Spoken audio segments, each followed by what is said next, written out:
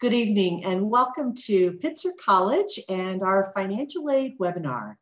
My name is Kara Moore. I'm the Director of Financial Aid, and joining me this evening is the bulk of my crew from the Financial Aid Office. Nancy Medina is going to be personing the chat, or excuse me, not the chat, but personing the Q&A and responding to any financial aid questions you might have. And Catherine Acosta, who is our Assistant Director, she will be splitting the presentation with me, so you don't just have one voice for the next hour. And Jenna Mole is handling all of our slides and all of our technology. Also with us tonight, I'm sure you know, Duan and Alex from Admission, as well as Yvonne Baruman, who is our Vice President of Admission and Financial Aid. So they will be here to respond to any questions that you might have with regard to admission. And Nancy is just the utmost in responding to anything about financial aid. We also will have time at the end of the presentation where we have some general questions that we get that we'll cover. But also, if you have specific questions that haven't been addressed during the presentation, we'll be ready to assist you at the end of the presentation as well. So Jenna, let's get going. So what are we going to talk about tonight? This is really a pretty basic overview about the financial aid process at Pitzer. We're going to cover some real basics about the financial aid process, such as sources and types of aid. We're going to let you know how we estimate and determine the cost of attendance. Most critical, how to apply, and some real good tips on how to apply. Deadlines are very important, so we definitely include those. We'll give you some tips, and then as I mentioned before, we'll have plenty of time for questions and answers. So what is financial aid? When you hear that terminology, it covers quite a bit of things, but it's basically resources to help students and their families pay for the cost of education.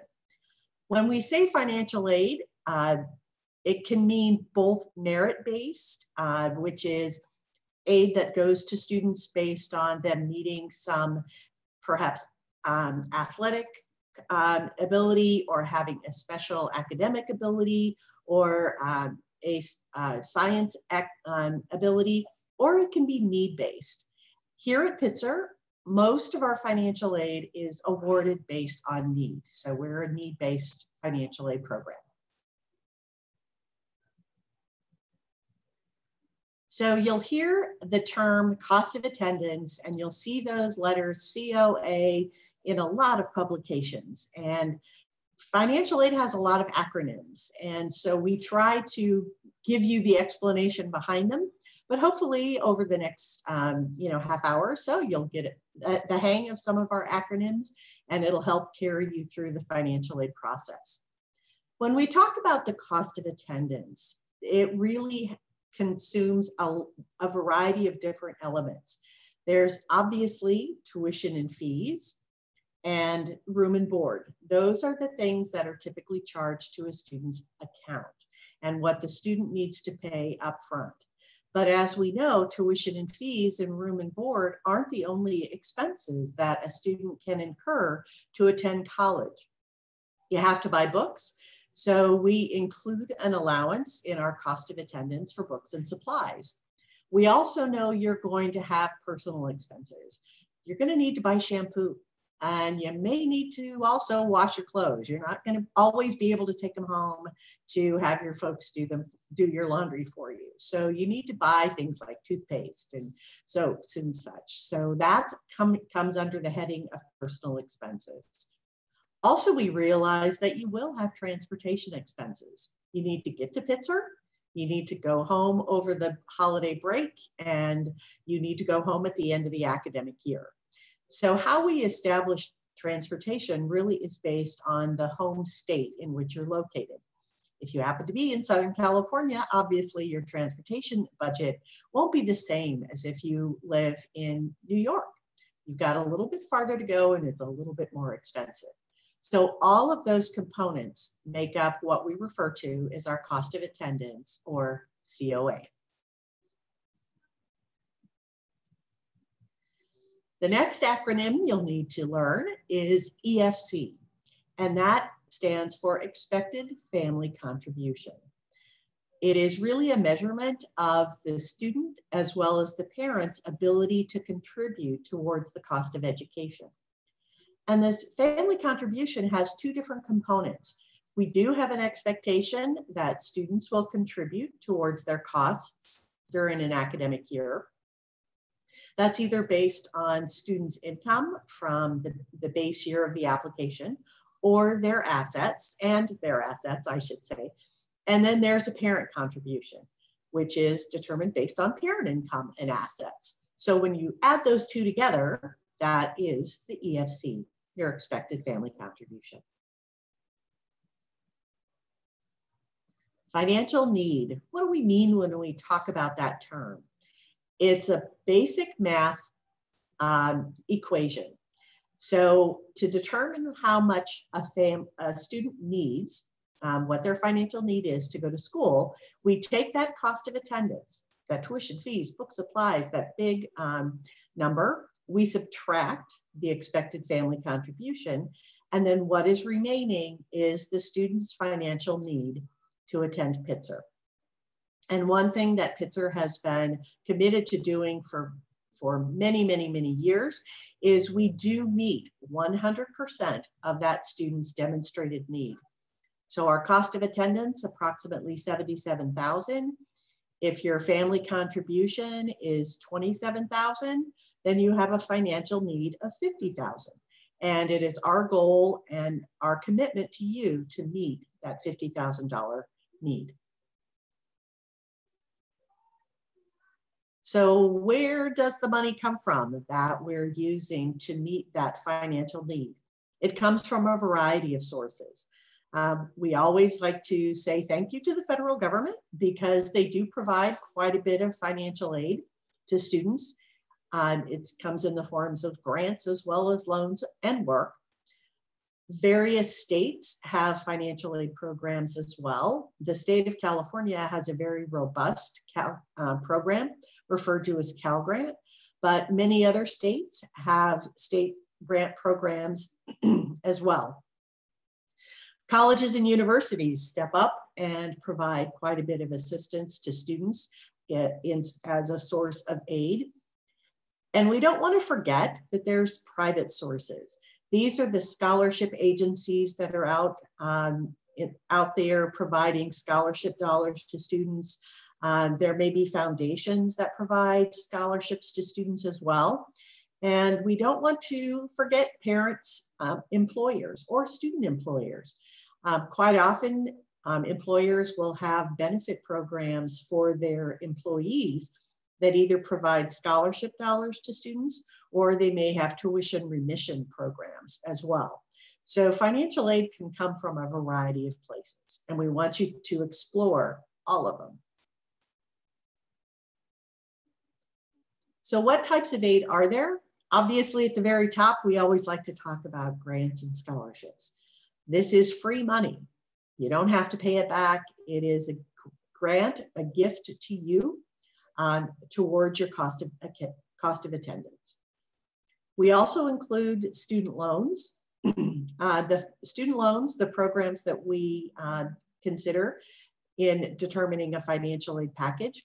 You borrow those loans now, but you're not required to make payments until after you leave school. So it's an investment today that you can pay for tomorrow. And of course, student employment.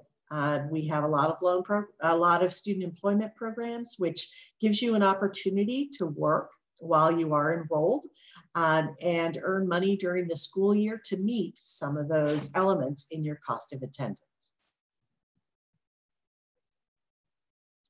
So where do the grants and scholarships come from? Well, from the federal government, we have two primary grants. There's the federal Pell Grant, which when the student completes a FAFSA application, when they get their student aid report in response to submitting the FAFSA, there will be a little message on there that says you appear to be eligible for a Pell Grant. or it may say you appear to not be eligible for a Pell Grant, but that doesn't mean there isn't other grant assistance available to you. There's also the SEOG program, and that is another grant. That particular program, the federal government gives the money directly to the colleges and universities to award to students based on the federal criteria. So we have those funds at Pitzer, and we award SEOG funds in accordance with the federal criteria, which is to give those dollars primarily to Pell Grant recipients. And then the state grants, as I mentioned earlier, Cal Grant has a great program, and there's a Cal Grant A as well as a Cal Grant B that are awarded to students based on financial need and academic achievement. And both of those work perfectly at Pitzer.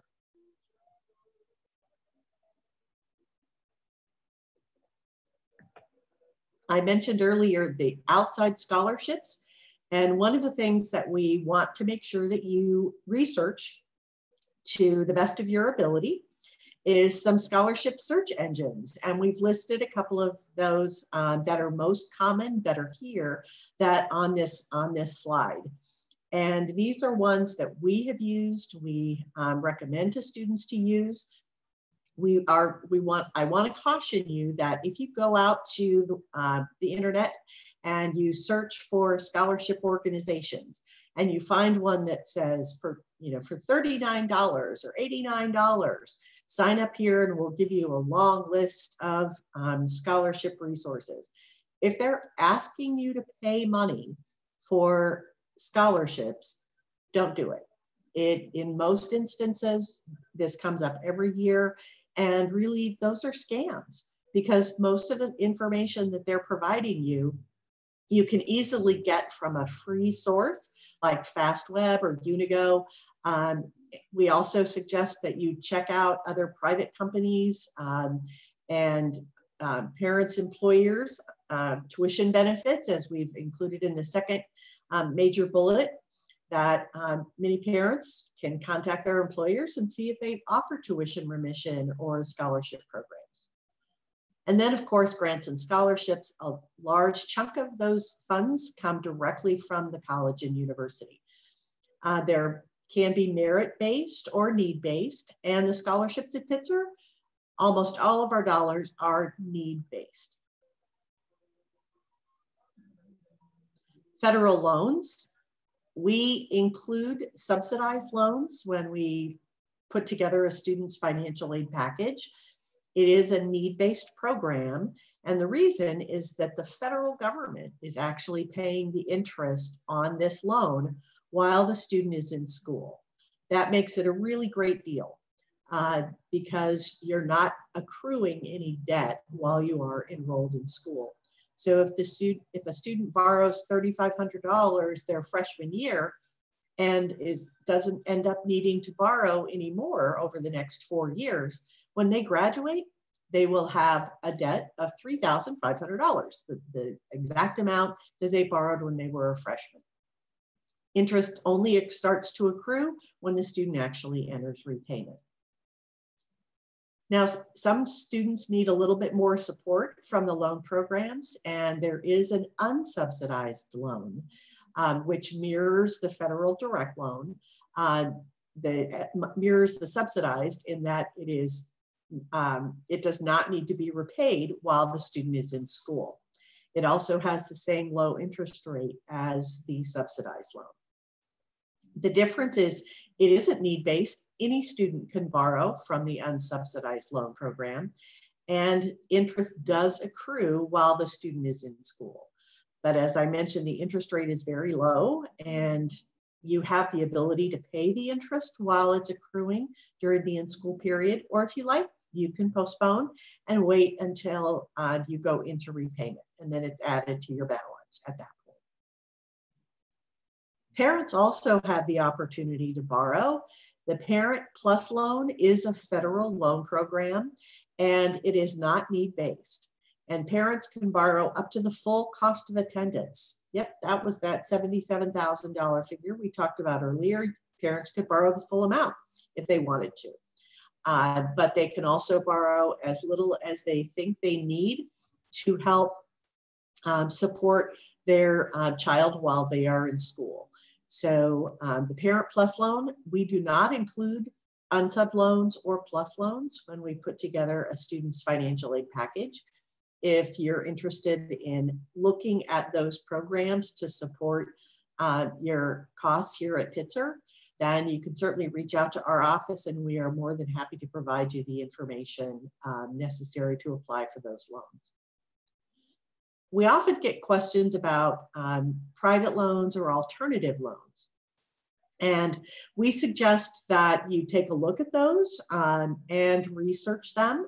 Sometimes the private alternative loans may offer an interest rate that is more attractive to a parent than the Parent Plus loan, the federal loan. But there's also some other benefits that the federal loan program, the Plus program, might offer that the alternative loans don't. So we just say that, you know, be a good consumer, look and check them out and see which one actually meets your personal needs better. Plus loans you can defer while the son or daughter is in school. Some private loans allow you that option as well. They may have lower interest rates, but they may not have an interest rate cap. So a lot of different things to consider when you look at loan programs. Student employment. Student employment is a big thing at Pitzer. We really encourage students to take the opportunity to work on campus or off campus. We have some great community service opportunities for students. There's a lot of tutoring with young children. There's also working in the community with a variety of different nonprofit organizations. Student employment is based on need. It is a federal loan. It is a federal work program. And so we build that into the financial aid package. Wages are paid directly to the student. So it's just like any outside job. And we do pay students every other week their work study wages. The student does need to figure out how they want to use their work study earnings, if they want to use that towards those miscellaneous expenses, or if they are using it to towards their transportation funding to go home in the spring. It's really up to you. We don't guarantee you a job. You have to come to campus, go to the job fair, and get yourself hired. But there's lots of employment opportunities at Pitzer. So when we put together your financial aid, we put it in a package. And that means it's a variety of different aid types from a variety of different sources. And it's all meant to meet that 100% of your demonstrated need. So a typical financial aid package at Pitzer includes Pitzer Scholarship, which is based on need.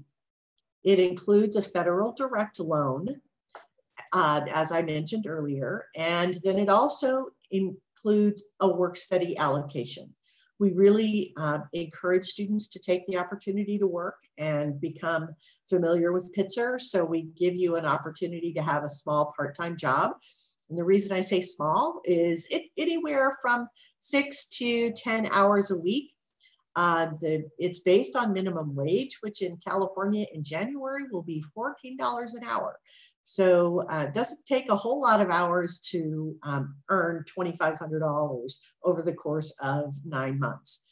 So you'll see the figures in the little box are the loan amounts and the student employment amounts that we include in a student's financial aid package. The loan and the work increase a little bit each year as you increase your investment to Pitzer and your education. So you're wondering, okay, I know what the costs are. I now have a good idea of where the financial aid resources might come from, but how am I going to know ahead of time what my family contribution might be? And we have a couple of tools that are on our website. There's links on the admissions page as well as the financial aid page. All colleges are required to have tools to assist a family to determine what their family contribution might be. And the two that we have available to you, one is called My Intuition. And it is a pretty simple calculator. And it takes about 5 minutes. They ask you about 6 questions. And you get a range of what your family contribution might be. So it goes from, let's say, 5,000 to 8,000, or 15,000 to 20,000. So that gives you just what we refer to as kind of really a ballpark estimate. Now, if you're planning to apply to Pitzer, you need to fill out the CSS profile. And if you use the net price calculator, I think of it as a training tool to complete the CSS profile. It does take about 20 minutes, but it does give you a much more in-depth estimate of what your family contribution would be. It asks a lot of questions that are on the CSS profile. So as long as the information that you put into the net price calculator is accurate based on your taxes, then it'll give you a really good estimate of what your family contribution might be.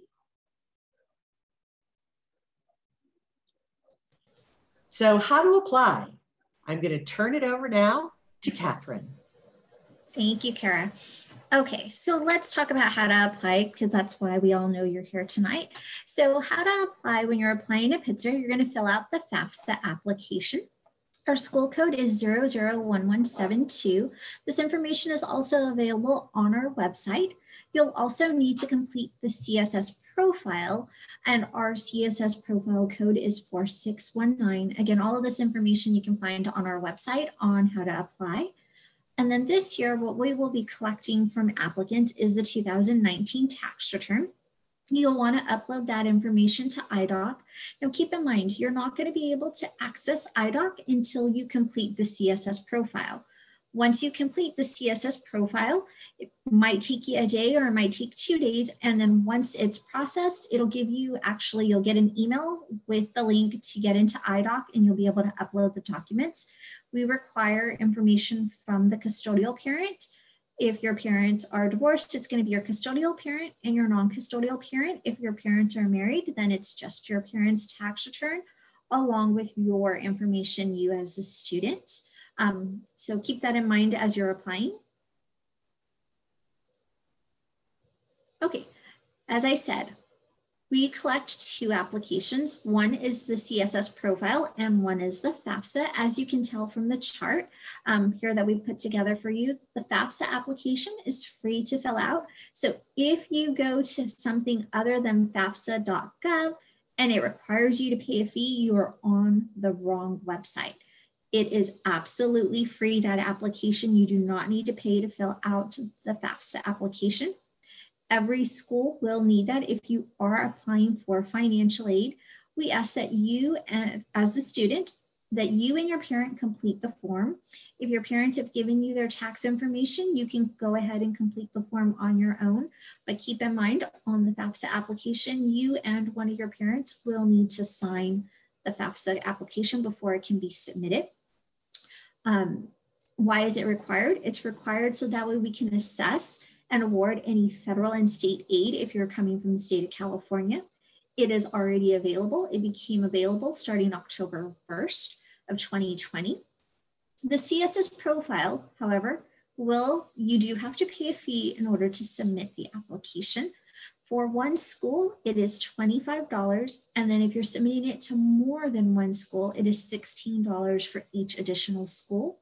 Waivers are available if you qualified for a fee waiver on your SAT. If you took an SAT, you'll need to use the same email address that you used to sign up for the SAT or the ACT. So keep that in mind. If you're using a different email address, you're not going to get that waiver. So make sure you verify what email address you're using and you use the one that you used when you completed the SAT.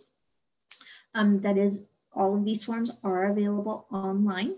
Keep in mind the CSS profile is only applicable to Pitzer, but other schools that are like Pitzer. So if you're applying to any of the other Claremont colleges, you will need to complete the CSS profile for them as well.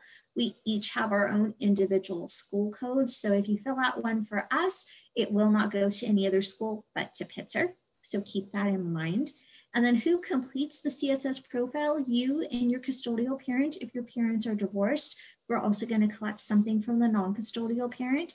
If your parents are married, it's just you and your parents who will need to complete the form. And this is required in order for our institution to determine institutional aid. So for Pitzer grants, we're going to need you to fill out the CSS profile. This is also available already. It became available starting October 1st as well. Okay, on to what information we're going to be collecting. So from your parents, we will need the following information. So parents, when we talk about parents, we talk about biological or adopted parents. If your parents are divorced or separated, living apart, not married and living apart, one parent would be considered the custodial parent and the other is considered the non-custodial parent. Each household must complete a CSS profile on their own. The custodial parent is going to be the parent that you've lived with the most throughout the past 12 months, and it includes step parents as well. So non-custodial parent, the way that it's defined by us, is by default, the other parent is your non-custodial parent that you do not live with, and it also includes step parents if that parent is remarried. So non-custodial parent waivers, I know this is a common question that our office gets, but probably other colleges as well, from students who may not have contact with the non-custodial parent. So it's a form that students can submit when they have no contact with their non-custodial parent. It requires additional information. So it requires a statement from you, the student, a statement from the custodial parent, a statement from a third party with firsthand knowledge of the family situation, and any supporting documentation such as legal court documents, maybe a divorce decree, anything that's going to verify for us if the type of relationship that you have with the non-custodial parent or lack of relationship that you have with the non-custodial parent. Different schools may have different waivers and requirements that they'll require of the non-custodial profile. I'm sorry, the waiver, but this is what we would require if you're going to apply to Pitzer. Okay, let's talk about the data retrieval tool on the FAFSA application. This allows for certain tax return data to be imported from the IRS onto your FAFSA application. We encourage all of our families to use the DRT because it saves time and it ensures an accurate tax data. Not all parents and not all students are eligible to use the data retrieval tool. Pitzer still requires that we require you to submit all copies of tax documents, even if you successfully use the data retrieval tool. Keep in mind when you use the data retrieval tool, it's not going to show you when you're using it what's going to be transferred over, but it does show it to us when we receive it at the school. We'll be able to see all of the data elements that have gotten updated if you use the data retrieval tool. But keep in mind, we also do collect the tax return. So if you're not able to use it, we will use the tax return to update your FAFSA application and CSS profile if maybe something was left out or it wasn't filled out correctly. So we will correct those on your behalf. Okay, tax documents. So they are required to we require it to verify your FAFSA and your CSS profile information that you've submitted to our office. So for tax filers, what we're going to require is the 2019 tax return. It includes all schedules, statements, K-1s, W-2s, and business tax returns if you own your own business. When we talk about that, we are talking about an 1120, an 1120S, or a 1065. If your parents don't own their own business and don't file that, that's fine. Those aren't things that we'll be collecting. If they're self-employed, it's going to be part of their original tax return, which could be a Schedule C. So that'll be included on those forms. So students or parents who do not file a tax return, we would be requiring a statement of non-filing from you. It is available through the College Board, And we will be asking for copies of your 2019 W-2s as well. Or if there are K-1 statements, we will also collect those as well. Now keep in mind, all of this must be submitted for you, the student, and all parents, custodial, non-custodial, and staff parents, and this will be required by being uploaded through IDOC. Here we are to IDOC. So all tax documents and forms should be uploaded to the College Board's Institutional Documentation Service, which is IDOC for short. Our office does not accept tax documents submitted by email. Students will receive access to their IDOC portal within 24 to 48 hours after submitting the CSS profile. Documents can take up to 5 days to process by the College Board. So keep in mind that yes, even if you've uploaded it on a Monday and you call our office within 20 minutes asking us if we've received it, keep in mind our office will not have a record of it being on file because it still needs to be imaged by IDOC, even though you've done it online. So it does take a while for them to actually release those images to the college. We would encourage you to keep checking your online student portal, as we will be updating that. And we'll talk probably more about that later on in the presentation. But keep in mind, like I said, you might not want to call us the day after you've uploaded because we still won't have a record of it. Please give us a few days to get it into our system and then give us a call if you're not sure if we've received it, okay? Upload documents that are visible. So any document that you upload to IDOC, please note that it is visible to any school that you're applying to and you've completed a CSS profile for. If it's something that you don't want going to all schools, I would encourage you to contact our office to see how we would like to receive those documents. If you only want certain documents coming to us, that might include if you're wanting to submit something for a special circumstance or you're wanting to appeal a certain decision and you don't want it to go to other schools you're applying to, please contact that school to see how they might want to collect those documents. Okay, so special circumstances. I'm getting a little ahead of myself here, obviously. So special circumstances is a way to explain any circumstances, any special circumstance on the special circumstances section on the CSS profile, but you can also submit a letter to IDOC explaining those in maybe a little bit more detail. On the special circumstances, you are limited to a certain amount of space on the CSS profile. So it might be better also to follow up with a letter to each individual school that you're looking at. Also, maybe you might want to call and just ask what additional documents the school might need for a particular circumstance that you have. The letter can also be uploaded to IDOC, but keep in mind, if you upload to IDOC, it will go to all schools that you have applied to. So just a note. Examples of special circumstances include a change or loss of employment, high medical and dental expenses, or repayment of parent educational loans. Could be PLUS loans for a sibling that your parents had, or their own personal loans that they had when they went to school, whether it was graduate school or undergraduate school, if they're still repaying those as well. So here are our deadlines for each round for the application cycle. So most students, probably you're going to be applying early decision, and that deadline is going to be November 15th. Early decision 2 is January 1, and regular decision will also be January 1st. So different schools, you want to look up each school that you're applying to see what their deadlines are. They may be different from our deadlines. So I do encourage you to look online at the schools that you're looking at in addition to Pitzer and see what those deadlines are and make sure that you're also adhering to their application deadlines when you're filling things out, okay? So here are some application tips. When you're filling out the common application, you want to answer yes to the financial aid question. Students who answer no to this question cannot change their response once it's submitted.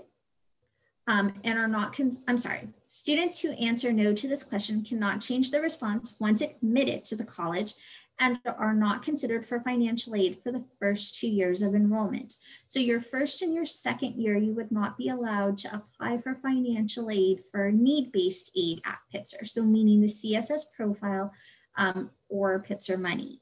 You can apply for the FAFSA, and it would be federal or state aid if you qualified for that.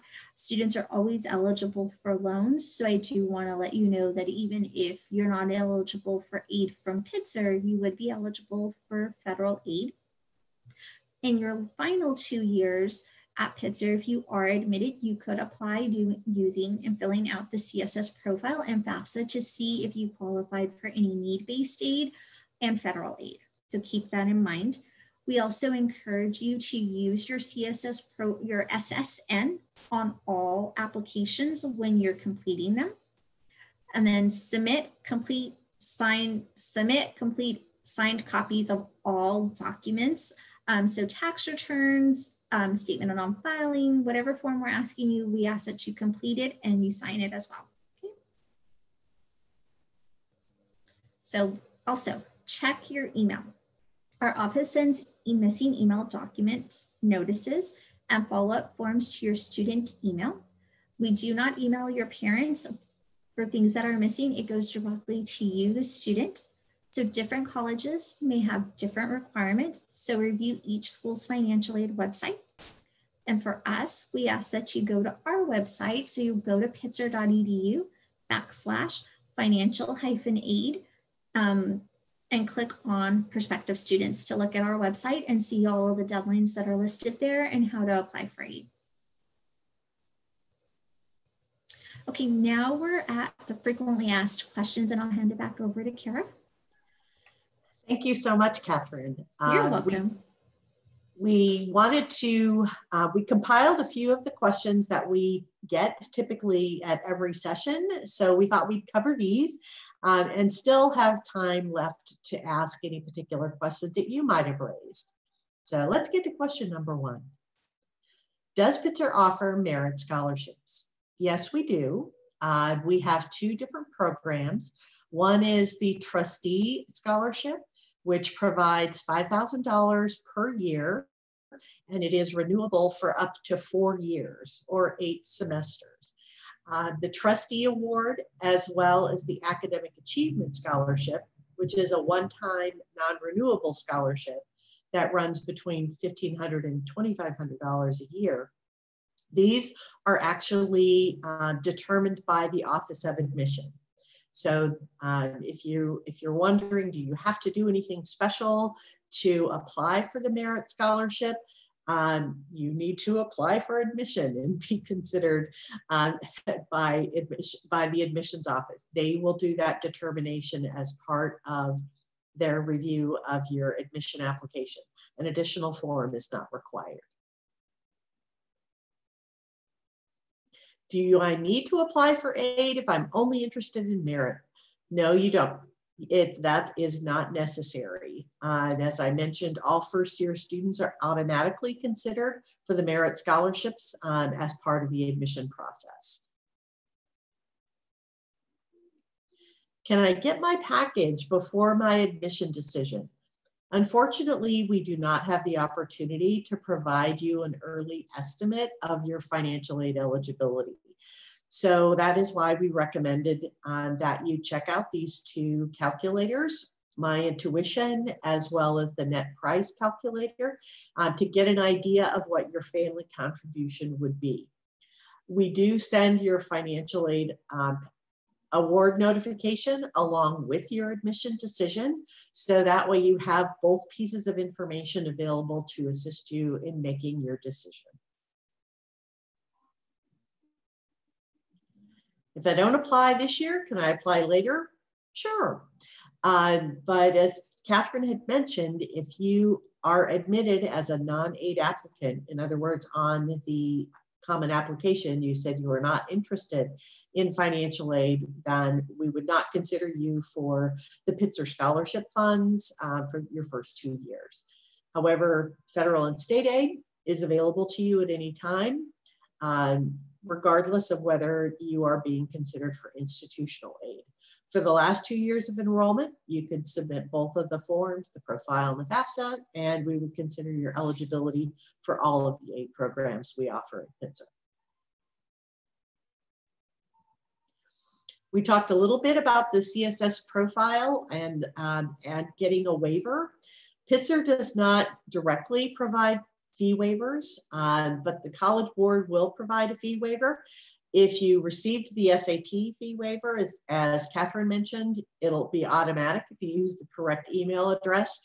But you also have the ability, if you didn't need to take the SAT, that you can apply for a fee waiver from the College Board.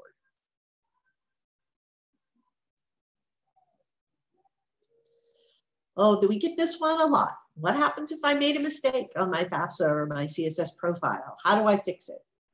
The FAFSA is pretty easy to make a correction. You just go back into the application at fafsa.gov and make a selection of Make FAFSA Corrections and click Submit. Once you do that, the colleges that are listed on that FAFSA application will automatically get your updates. The CSS profile, we've talked to them about this, and they're working towards allowing and making it editable after it's submitted. But unfortunately for 21-22, not quite yet. So if you submit the profile and you realize you made a mistake after you review your copy of the form, what you need to do is contact the financial aid office at the different schools that were listed on the profile and let us know what those errors are. You can send us a copy of the corrections to our general email address, financial_aid@pitzer.edu, and we will go ahead and make those corrections to our copy. You'd need to do that for every school. Can I add more than 10 schools to my FAFSA? Well, technically no, but yes, how about that? So to add additional schools after you've submitted your FAFSA with the initial 10, if you have another 3 or 5 or so that you want to submit, you need to go into the fafsa.gov site, click on making a FAFSA correction. And then what you need to do is you'll actually be removing some of the schools that are already listed on your FAFSA.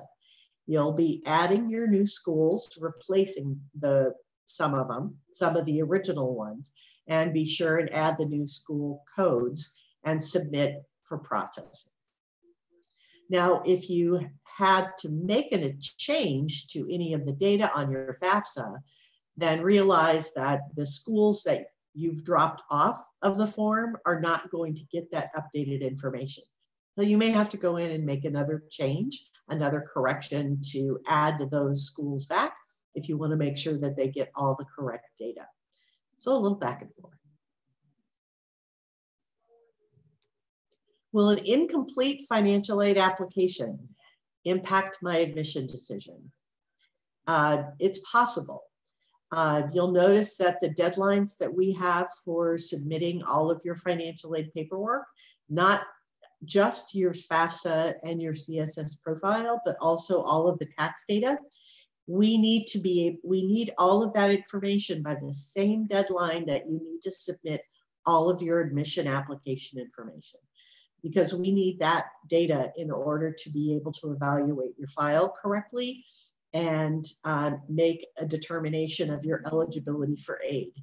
And if we cannot make a determination of your aid eligibility, then we can't provide that information to admission, and that may impact their admission decision. If you're having any trouble submitting your materials, don't think, well, I just will try and get to it at some point in time. Please reach out to us. You can call us or you can email us, and we'll do the best that we can to assist you in getting the information to us so that we can evaluate your eligibility for aid.